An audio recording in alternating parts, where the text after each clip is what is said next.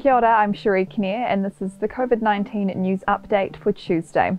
There were 21,616 new COVID-19 community cases reported today.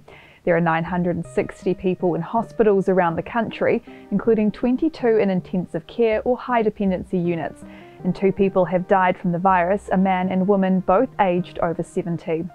While giving the latest numbers at the Ministry of Health, Director General of Health Dr. Ashley Bloomfield addressed the hospital numbers before speaking more broadly on the country's Omicron outbreak.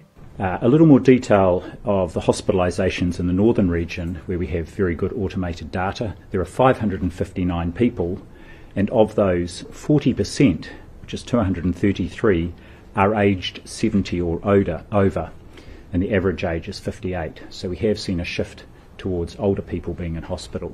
The reason that someone is in hospital is not actually finalised until they are discharged through a very careful and internationally consistent coding process. However, we do know there will be 3 groups of people in hospital with COVID. First, those who are there primarily because of COVID-related symptoms. The second group are people who have pre-existing conditions like diabetes or heart disease, who get COVID and that may be exacerbating their underlying condition.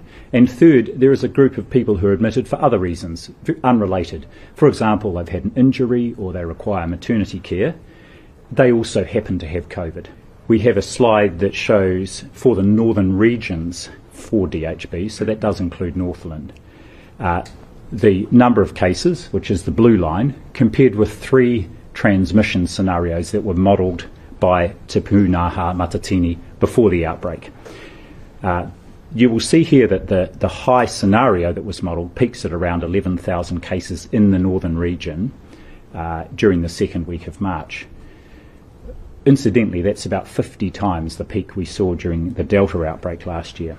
There are a couple of reasons why that may be. One is that we introduced rapid antigen tests, and we've had actually remarkable levels of reporting by people of their rapid antigen test results, both positive and negative.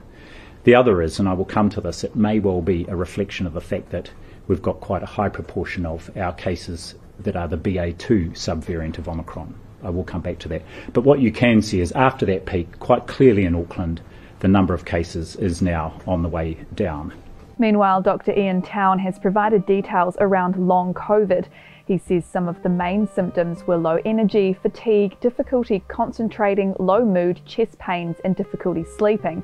He added the ministry is funding a study that aims to understand the experience of those who have had COVID, looking at both the long and short impacts of the virus. This study aims to understand the experiences in Aotearoa, New Zealand, those who have had COVID-19, looking both at the short and the long-term impacts of contracting this illness on health, well-being and other factors. We'll be looking at the experience both within families, whānau and Pacific families, as well as people with disabilities, to give us some broad information about people's experience over time. And we're certain that this research, when it's received by the expert advisory group, will be able to help us plan better for future management of those with this condition. And that's the latest COVID-19 news. For more and to stay up to date, head to nzherald.co.nz.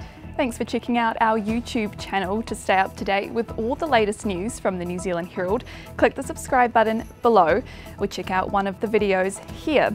And head over to nzherald.co.nz for more details on these stories and more.